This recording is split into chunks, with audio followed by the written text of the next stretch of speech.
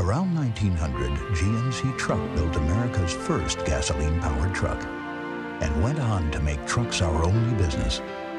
A heritage of trucks that some say worked a little harder, lasted a little longer. And that's still true today in a truck that gives you the most standard horsepower and payload and the strongest resale of any full-size pickup. Sierra from GMC Truck. More proof of the strength of experience.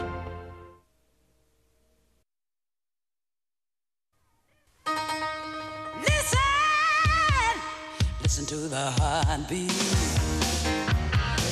Well, of America, my friend. It's the rhythm of the road. It's the pulse on the street. A city, a town, magic sound. Oh, the heartbeat of America. Chevrolet. That's today's Chevrolet.